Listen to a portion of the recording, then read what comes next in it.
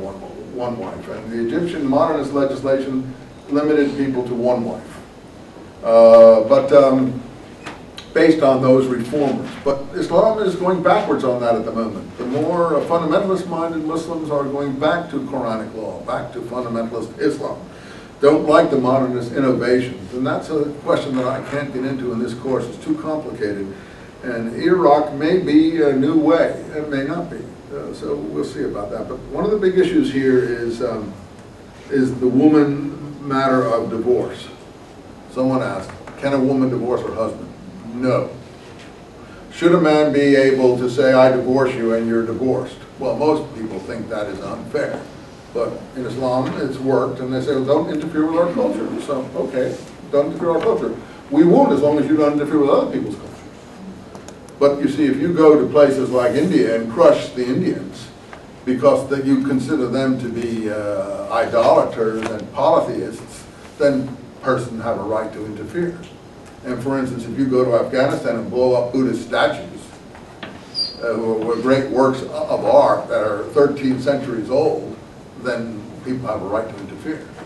Because you're not showing the same consideration for others as you want others to show to you. So if you come to the World Trade Center on the basis of Islam and blow up the buildings with,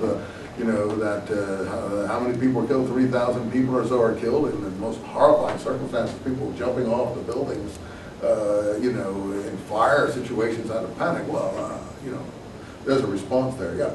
I just have a comment about the 9/11, why some people think they did what they did. After 9/11, when they showed the interview of Osama bin Laden, what he specifically said over and over again, that we did this because there are so many Muslims are being killed in the United States. So, look, you can't kill people in buildings because you got a grudge. I know, you can, but that is one of the reasons. Well, that is no excuse. Talk about it doesn't matter what his reason is. There's no excuse. There is no excuse. No, you can't. There's no excuse for killing innocent people, even in Islam. That's just propaganda. I don't care what bin Laden. Sorry to be cruel. I mean, if you want to fight a soldier with a soldier, that's fine. No one's saying that you shouldn't do that. You can't take an airplane with. What about the passengers in the airplane? What? They're just tools for your wishes? 200 people in an airplane. You just take them and say, okay, now I'm going to make a human bomb out of you? That's ridiculous. Pardon me, I'm not even going to go into that. There's no rationale, period, for that. If you have a grudge, go and fight on the battlefield, okay, fine. You can't take an airplane with the people in it. Oh, if you took an airplane without any people in it, even the pilot, you have no right to do that to a pilot, an innocent pilot of an airplane that's just trying to make a living. You have no right to do that. You say, oh, well, you're killing Muslims. Well, I don't think that Americans are running around killing Muslims in any willful way that they really want to. They've been very close to Muslims, very close to Saudi Arabia, very close to Pakistan, taken Pakistan's part over India over and over and over again, tried to help the situation in Kosovo, help the Muslims survive the Serb attacks, help the situation in Bosnia, help the Muslims survive the Kurd attacks, have advocated Turkey's entrance into the common market. I mean, no, that's just propaganda. That's just, but, it works on the mass level. Anyway, I don't want to get into that. I apologize for getting in the background. I'm just talking about women. The point is that a lot of Muslims, though, don't want to reform anything. They want to stay in the medieval world. Fine, that's their right. But this issue here, women's, is one of the real problems that people want to get their teeth in. Turkey, for instance, if it wants to come into the common market of Europe, has got to deal with these issues. And Turkey has. Turkey has had modernist legislation since the Ottoman days. I wrote my PhD dissertation on Turkish legislation in the Ottoman period. And in fact, it was a reformist legislation.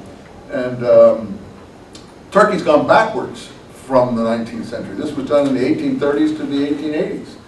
And Turkey was moving very steadily forward. And it's gone backwards in this onslaught of the 21st century in terms of these issues. I'm not saying it's gone backwards if you don't want those issues. Anyway, let's go on. We're talking about divorce here. My job is to show what he believes, but I see some of you are shocked by this issue of divorce, pronouncing a divorce 3 times. And it does exist. Like it or not, it is recognized. I divorce you is simple. Now in Judaism too, it used to be the fact that a woman could not divorce a man, only a man could divorce a woman. It was called giving a woman a get. And that was it. And lately, the rabbinical councils in Israel and America have lessened that, and they've actually put men in prison in Israel to force them to give a woman a divorce under certain circumstances. There's people sitting in prison in Israel. That's the only way they can deal with the problem, because of the Ottoman Empire, the way the religious system works is the individual communities were responsible for the personal status of their community. So Christians regulated Christian people, Jews regulated Jewish people, Muslims regulated Muslim people, Baha'is regulated Baha'is, and so on. This was called the Millet system in the Ottoman Empire.